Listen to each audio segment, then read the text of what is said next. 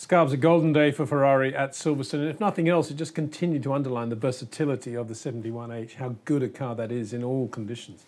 It's certainly been the most consistent car throughout the season, and lots of updates to the car through the year, especially over the past few races. We'll kick off with the front wing.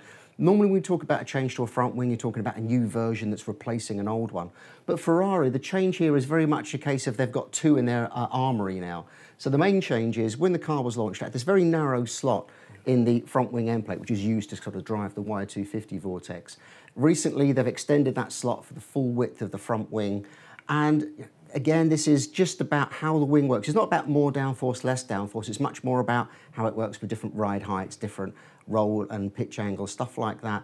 And the team switched between the two of them. And that would have been particularly useful at Silverstone, where, as we know from Mario, they were playing around with ride heights because of the bumps, the unexpected bumps. Exactly. So it just broadens the window of which they can Yeah. run that car in. But the most important change that they had is really to the floor. So if we now wind now on and have a look at the floor, and this has been an area where we've been talking more and more about over the past few years since they widened the cars and since the regulations on how they can create slots in the edge of the floor have changed. Ferrari run a fairly simple floor between the front of the side pods and the rear wheels for much of the year.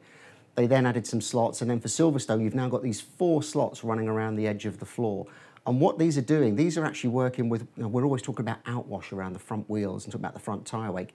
These aren't about getting the floor to work per se, but the air that's separating around the car goes into these slots, spins up into a vortex. Obviously, the more slots and the more brakes you've got in them, the more it pulls that vortex up. And again, that's just pushing the tyre wake away from going under and over the floor and messing up the diffuser performance. And every team now is using this area far more aggressively. So it's all about outwash. And then, as we've seen for many, many years, the slots just in front of the tyre are there just to bring a bit of inwash in between the wheel and the diffuser, just to keep that seal working there. So again, it helps keep the car very consistent, particularly through crosswinds, through corners, just making sure that the tyre wake isn't ruining the car.